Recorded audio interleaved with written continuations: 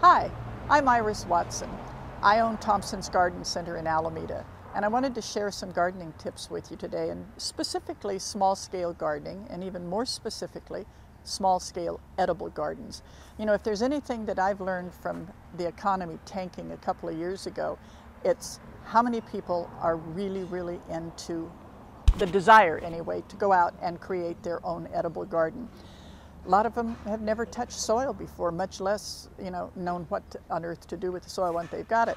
So I put together a few things here that might help you, sort of think out of the box, if you will. A lot of us think of God's little acre in terms of a vegetable garden, but it does not have to be that way. Just remember, anything can be grown in a container if you give it the right size container for the right plant and if you give it the right exposure.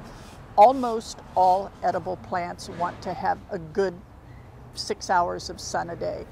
Wintertime, which is where we are right now, you can kind of hedge that a little bit. Summertime, it's that 11 to 4 window. What we put together here at the nursery is Bright Light Swiss chard, and there's 4 little plants tucked in. Is that not a killer color?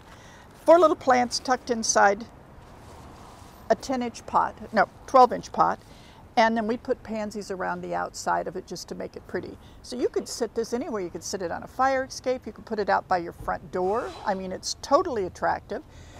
A family of 4 could be harvesting off of this for probably 3 or 4 months we've been availing ourselves of it for, I would say, at least December. We're now into February. So herbs, absolutely you can grow herbs in a container, and you can kind of pack them together. It makes it for a shorter period of time, for shelf life, but after 2 or 3 years you either step it up to bigger containers or put it out in somebody else's dirt.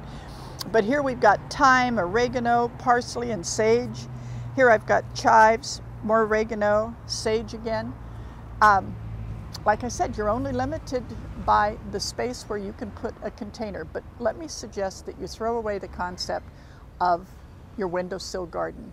If the windowsill's outside, you're okay.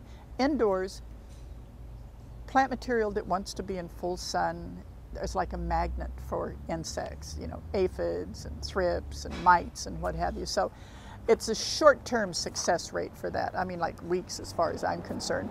This is an artichoke plant. It's a gorgeous plant in a nice big 18-inch pot. It would give you some drama and shape for years. And it blooms beautifully, because if you don't harvest the artichoke, you have this terrific lavender blue thistle plant. These are just a few of the things that are available for you, but if you peruse the tables, you can do a broccoli. Like I said, you can do almost anything all year round. Tomatoes, put some basil around the base of your tomato in a pot this size, you're home free. I hope that gives you some ideas, and stop by at the nursery sometime if you'd like, and we can go over it in more detail. Thanks.